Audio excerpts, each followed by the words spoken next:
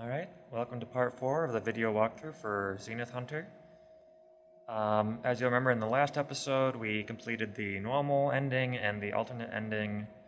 And then we also, as a result of that, unlocked a new game mode.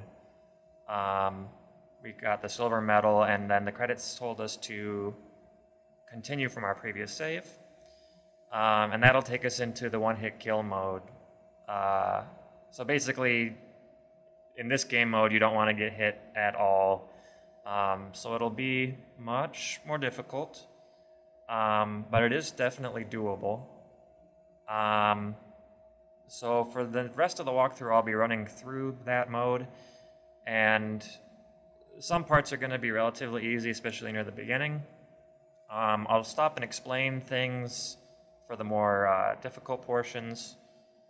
But for the most part, I'll probably just be explaining some things about the game as I go along here. So if we continue, you'll see that in the upper left-hand corner, we've only got one heart. That will continue to be the case throughout the playthrough. And I will proceed to run. In general, the levels in this game, I set them up so that if you're able to dodge things successfully, for the most part you can get through levels pretty quickly just by running through. Of course, since I know I only have one hit, I'll probably end up hesitating in a few spots. And actually, I'm going to keep the hammer instead of using the dynamite because the rate of fire is better and it can go through walls like that. So that is pretty handy. And all these hearts basically mean nothing now. Same with the health power-ups. So, but that's fine. I mean, so far so good.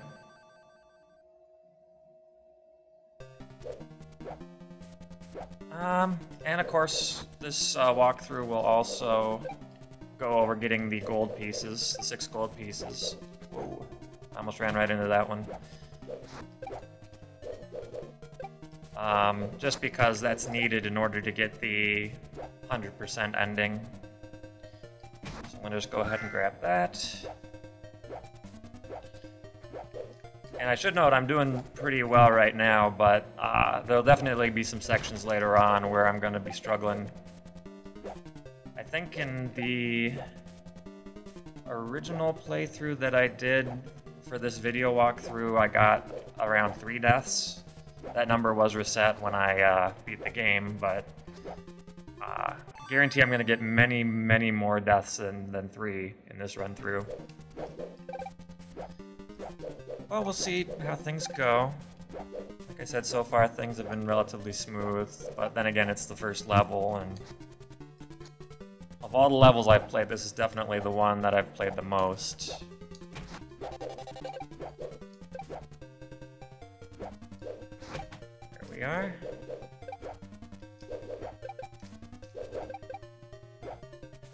And just jump over all that, and we're at the boss.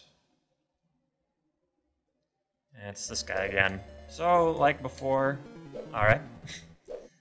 Well, I walked right into that one. I was just about to say he's pretty easy, but really, once you get onto this platform, he is. It's just a matter of not getting hit. There we are. And we've got the emerald. 1 gem down.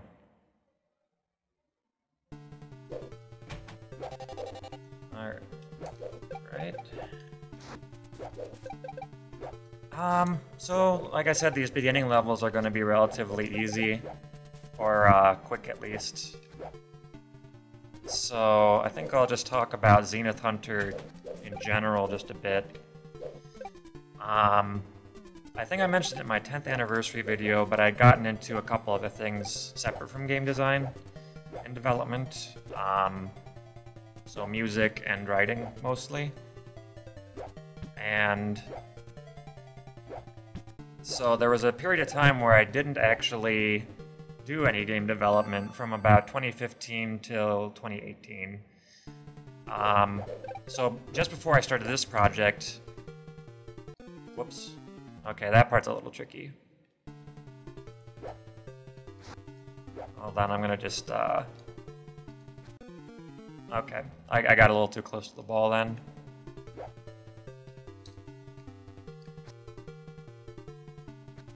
Okay, there we are.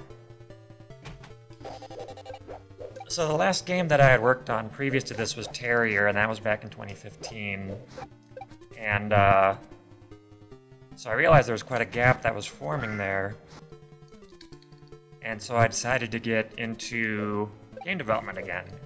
And I figured it'd be easy to do something that's just a straight platformer, since the physics are pretty well defined already. And in general, it's an easier form of game genre to work with. Get these frogs out of here.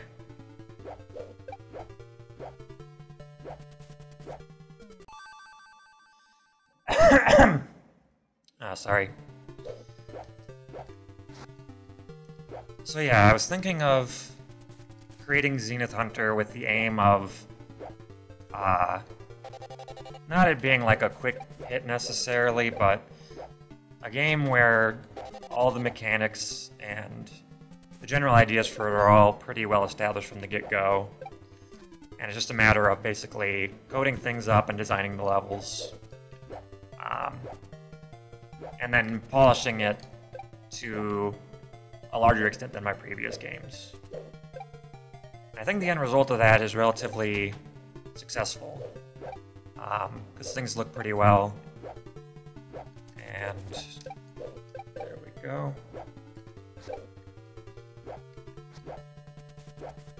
Things are looking pretty good, and in general it's more polished than the other games I've done. And in terms of the concept, the reason that I chose the one that I did was actually on account of... I'm still going to talk to this guy real quick. Again, that heart piece doesn't do anything. But we do need to talk to that guy so that we can unlock the gold that appears in the last level. So that is important.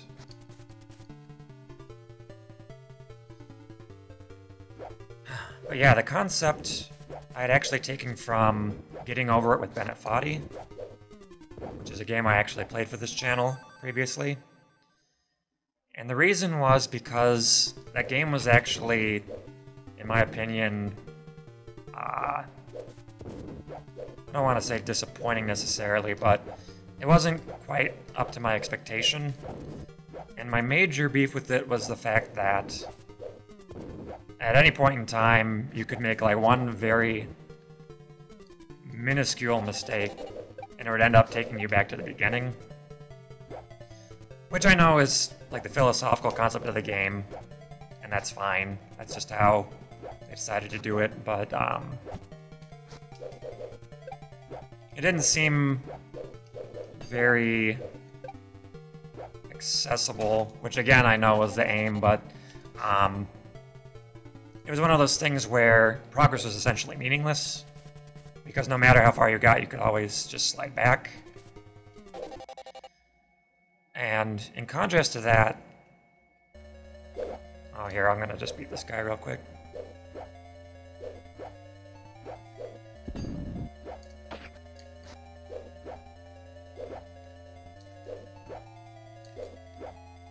There we are.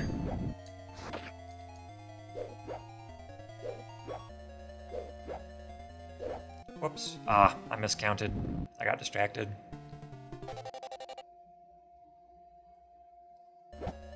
Actually, if you're really good, you can manage to hit the spike twice in one attack cycle, which I failed to do. Maybe this time... Whoa.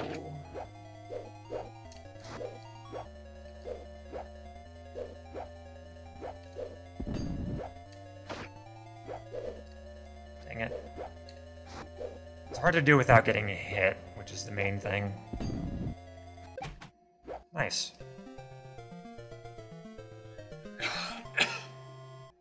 Okay, so I've got the sapphire now.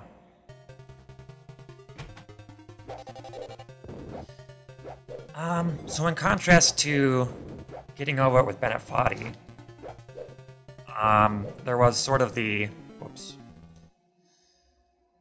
sort of the spiritual prequel, which he mentions during the course of that game, which is Sexy Hiking.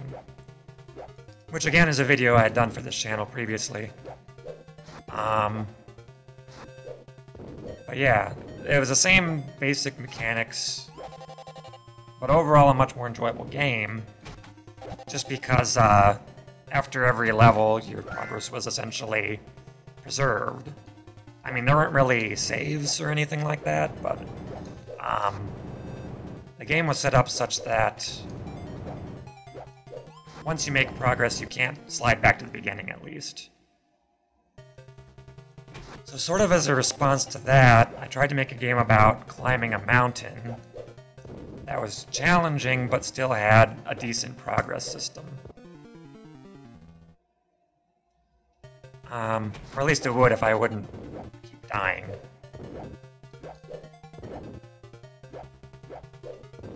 So yeah, that's just the basic underpinning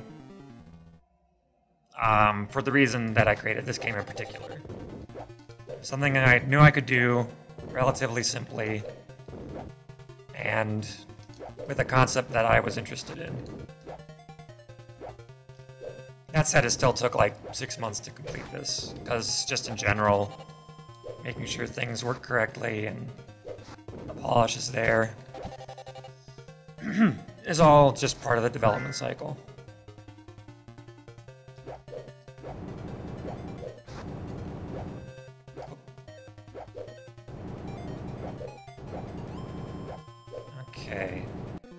Okay, that part I gotta slow it down.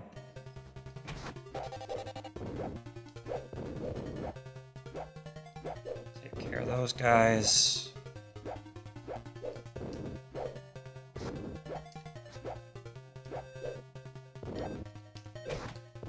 Okay, take care of that. The torch isn't necessarily all that great of a weapon. Like, I've had a few of my friends comment on it that it's their least favorite, but I find it somewhat useful, at least in the context in which it appears. In general, I tried to make it so that the weapon balance was relatively good, especially in the later levels when... Okay, there's a lot of frogs happening right here. Especially in the later levels when you run out of new weapons. Like, the first 4 levels, the first level introduces the hammer and the dynamite. And just in general, the game concepts that are going on. Shoot. And then after that, level 2 is about the boomerang, and level 3, this present one, is mostly about the torch. Whoops. And then after that, it's just a matter of selecting weapons to fit certain contexts.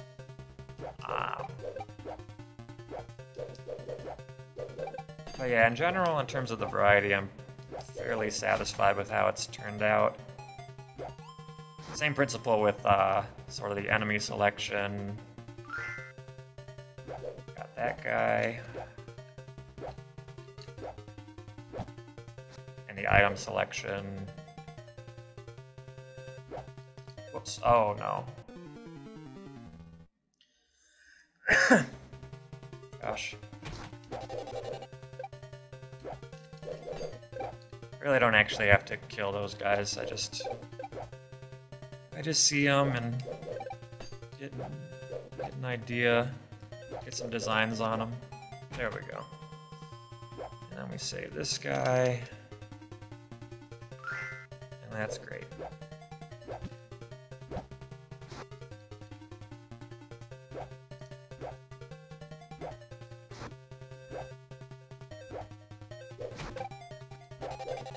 So yeah,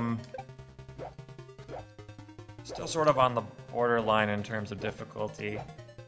So I think I can still talk about a few things, but actually looking at the clock, we're about halfway through the second level.